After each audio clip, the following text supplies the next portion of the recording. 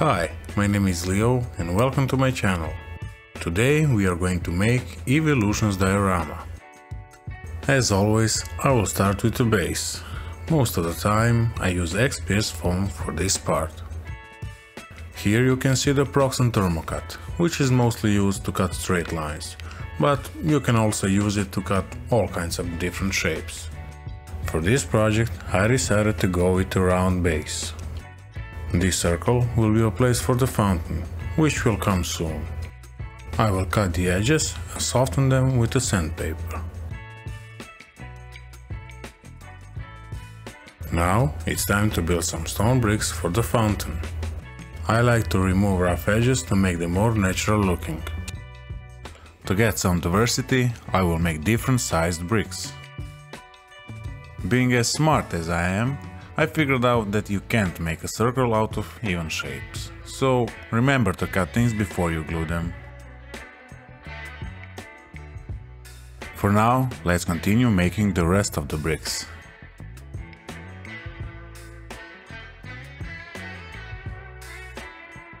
With the last brick in its place, we can proceed with making the second level of the fountain. This part of cutting can be tricky, because you need to get a flat surface on the inside.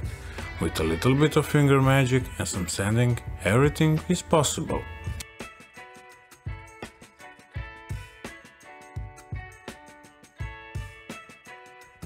I will use this construction as the fountain well. Personally, I like to use a pencil when it comes to carving various stone structures. It's not too rough on the foam, and it actually does the job really well. Now comes the fun part. Just make a ball out of aluminum foil and roll it over the foam to give it some nice texture. For the inside of the fountain I used plaster of Paris. Just be careful to use small amounts at a time as it dries really quickly. After everything is dry, it's time to sand it to get a smooth surface.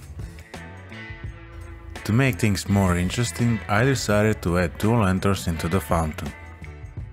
The pillars were a little bit tricky to make. If you know a better way how to make them, be free to tell me about it in the comment section.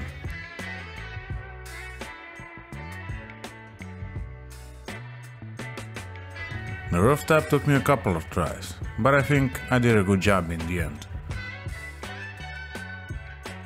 Let's start assembling the bottom part of the lantern, where I will pierce a hole so the LED light for the fire can be placed.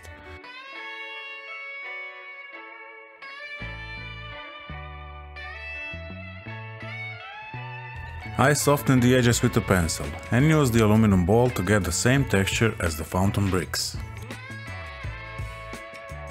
When it comes to the rocks, I always start painting with the black paint, because when you dry brush some lighter colors on top of it, you get some great shadows and all textures just pop up. The trick with the fire is to use barely heated glue, so you don't end up melting everything. Use a toothpick to get a small amount of glue, and if you time it right, you can make small spikes which will simulate flames. At the bottom of the base, I marked and cut out a space where the switch for the LEDs will be. I found these wonderful mini LED lights which come pre-wired. This is my first time working with anything electric related, so don't be too judgy on how I made it work. To isolate and fix everything in place, I used a lot of hot glue. It should also seal every hole, so after the resin is poured, there shouldn't be any leaks. After the electric part is over, it's time to paint the rest of constructions black. I like to color the ground in brown before I put any details on, just to give it a more natural look later on.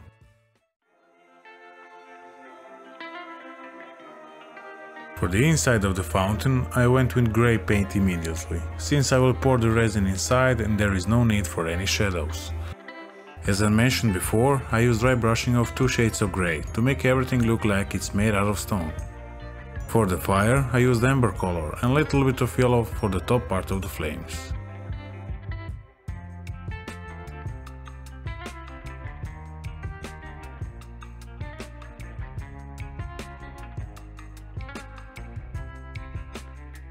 When it comes to the grass, always use a lot of PVA glue, cause you don't want grass flying all over the place. But there is a thin line between a lot and too much, so be careful. It's great how you can create such realistic grass with the static grass applicator. You can even make one like me out of a bug zapper. The top level of the fountain will be filled with ground, because there is something very special growing in there. Leftover plastic sheet from an old project will be used to seal an opening where the waterfall will come.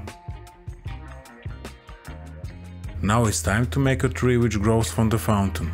Since I couldn't find copper wires, I'm using steel ones. They're really difficult to bend, so I wouldn't recommend them for all projects.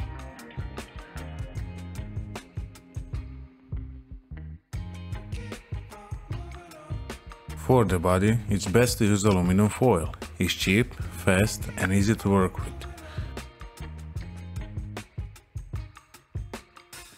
You can use all kinds of clay which go above aluminum foil.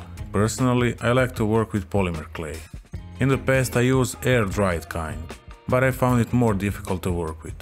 Sometimes when you're making a big project, clay dries too fast and you don't have time to make all textures perfectly. As you can see, polymer clay is just fine after a long time just sitting on a tree.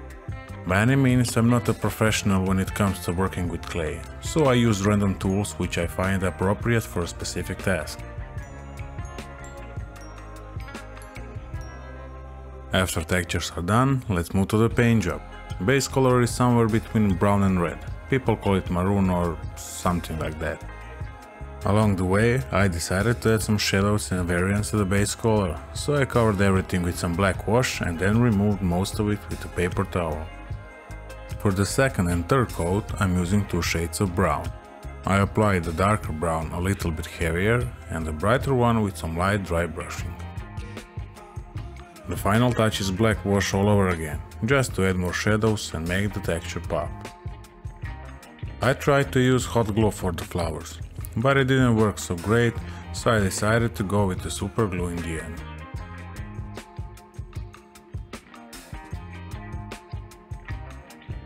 Now, when the tree is done, it's time to put it in the fountain.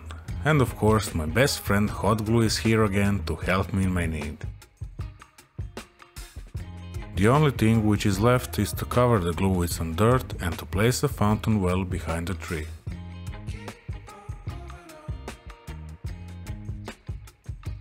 Preparations for the resin can start by putting together both levels of the fountain. Now it's time to mix and pour the resin.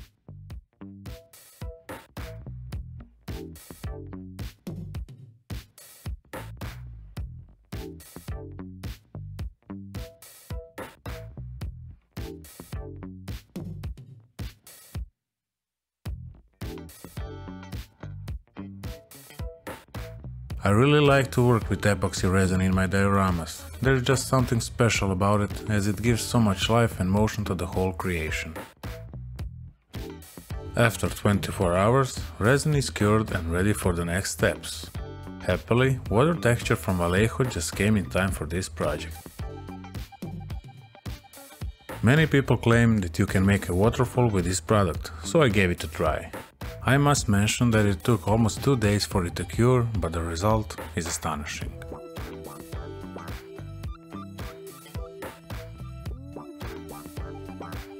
To fixate the waterfall to the fountain, I used the same product. As water falls down, it makes a lot of splashes, so I added more texture on the surface to make it more realistic.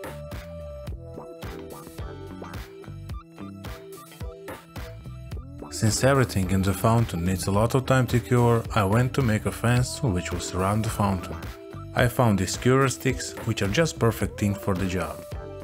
Just get ready to glue your fingers together and prepare yourself mentally, cause it's a really time-consuming thing to do.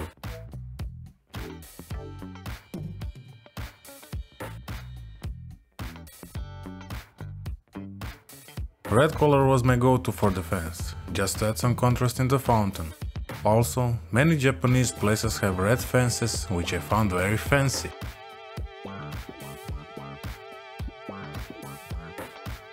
The Japanese style fence prompted me to make some stylish sign, which will hang from the tree.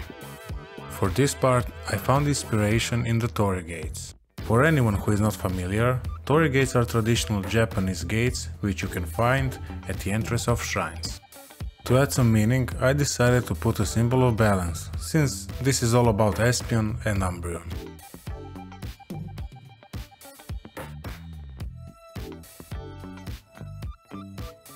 Meanwhile, the water texture has cured and now it's time to add some paint and volume to the waterfall. I made a mixture of baking soda, fine white sand, glue and white paint to get a paste which I used to simulate waterfall foam. Then, once again, I used dry brush technique to highlight the surface of the water. Finally, it's time to add some greenery. As I was low on the amount of flowers, I needed to improvise a little bit, so I used some leftover sponge from the last video to act as some flowers or leaves. With that completed, the only thing which is left is to test the fire for the last time and we can move on to the part which you all have been waiting for. Both figures are primed outside and they are ready for the paint job. For Umbreon, I started with his base color. Since his whole body is black, that makes my job really easy. I will just use an airbrush. For the yellow parts, I decided to paint with regular brushes.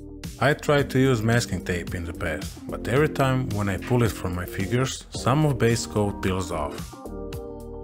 Painting the eyes is always my favorite part. It's like you give a soul to a figure. I find Umbreon's eyes extremely interesting, they are so unusual with that red color. When everything is painted, I just corrected some minor mistakes and now we can move to the second figure. Next in line is Espeon. His color was a little bit tricky to make. It's something between pink and purple. I gave all my best to get it as accurate as it can be. His long ears were a lot of fun to work with. I guess that those exercises with straight lines came in handy at the end. For his eyes I used some light purple, but I forgot to dilute the paint, so it came a little bit too rough textured. To make it more realistic, I added some reflection in his lower part of the eyes, which if you ask me, looks great. Only thing which is left is to add some details and with that I would call it done.